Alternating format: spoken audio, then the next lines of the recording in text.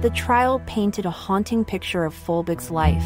Born into tragedy, with her mother's life taken violently, she grew up in a turbulent environment. Her own journey unfolded in a series of tragedies as she became a mother.